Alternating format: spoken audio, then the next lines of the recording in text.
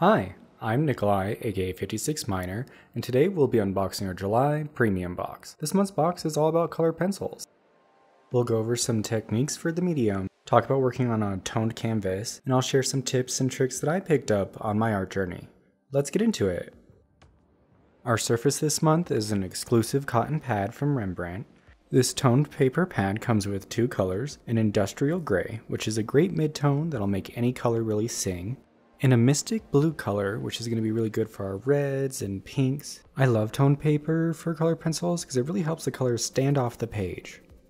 We're really excited to include the SketchBox signature color pencil set this month. These highly pigmented color pencils are great for blending and soft enough for scratch-free application. While most color pencil sets are primary, we decided to go with more of a neutral palette while still including some of those fun pops of colors.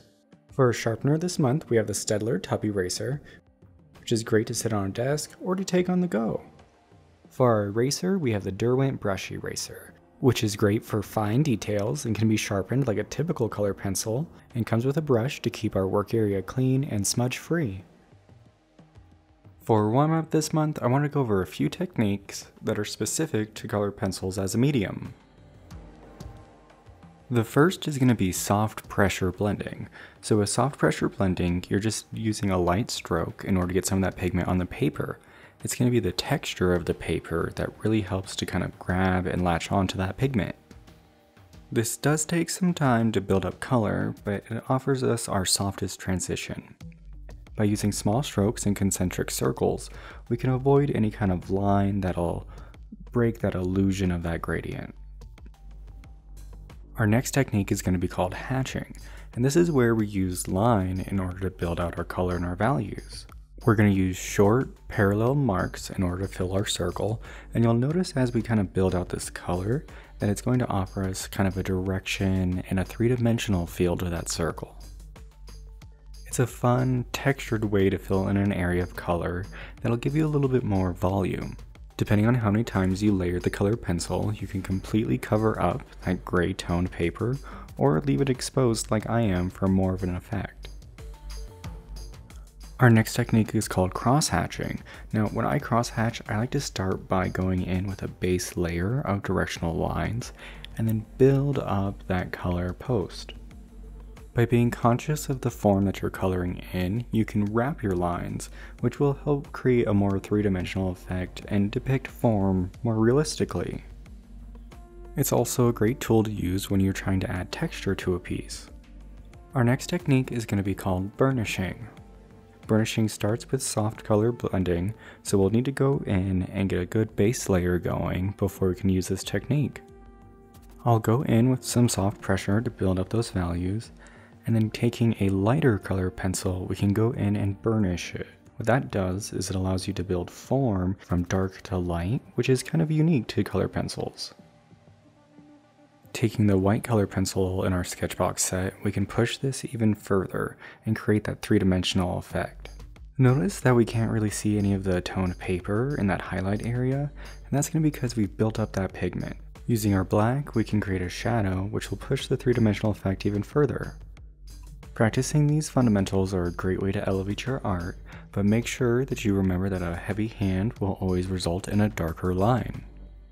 Now, I know working on blue paper can be a little bit intimidating, so I've gone ahead and swatched out our SketchBox signature color pencils, and you can really see how the reds in the set stand off the page. And we also have the blues, which are a little bit more neutral. I'm going to use this to swatch out the other color pencils in this month's box. Our next two color pencils are going to be brand new from Derwent, and they're going to be the Chroma Flows in Blush Pink and Magenta. These light fast color pencils are super saturated and go down very opaque, and they're a perfect complement to that mystic blue color. It's that high contrast between the color pencil and the paper that gives it an added punch. By using a light pressure, we can blend these two colors together and create a subtle transition. The blue of the paper will act as a third color. Let's grab the Staedtler blender that's included in this month's box to make that transition even smoother. By going over that transition point, we can blend out that color a little bit more, and it's going to remove a little bit of that texture of the paper, resulting in a soft gradient between those two colors. Our final two color pencils are going to be from Karen Dosh, and they're going to be the Anthracnone Carmine and the Herculaneum Red. These premium color pencils offer light fast color, which means it won't fade over time, and a super smooth application. Let's swatch them out next to our other colors. Right away you'll notice just how opaque these color pencils are. They almost block out that blue paper.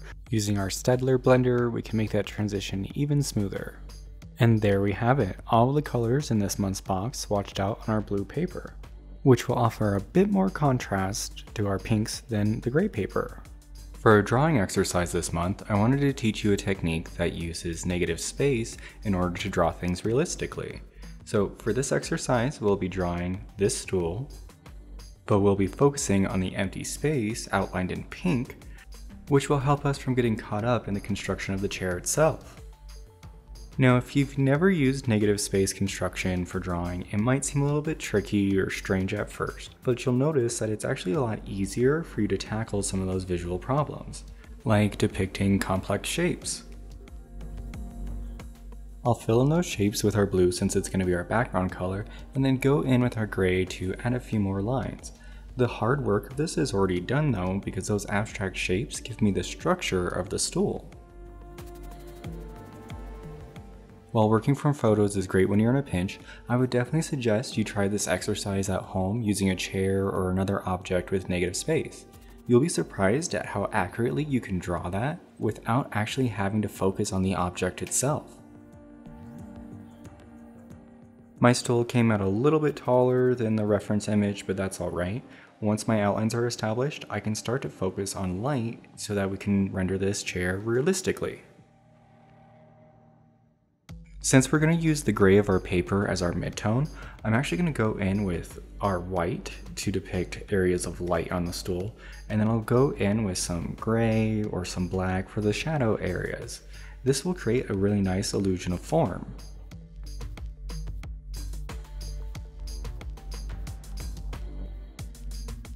Be cautious of how much pressure you're using when you're in this stage of the drawing, because you don't want to put down too much pigment too quickly.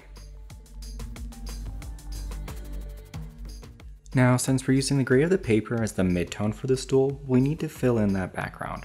So I'm going to do that really quickly. And then in order to build shadow, I'm going to take that blue color pencil and use it in areas where there's a cast shadow.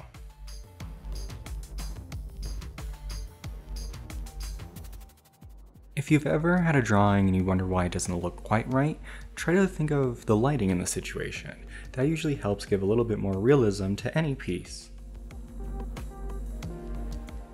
Next, I'll go in with that light blue again, just to kind of soften those shadows a bit and help that background stand out from the stool.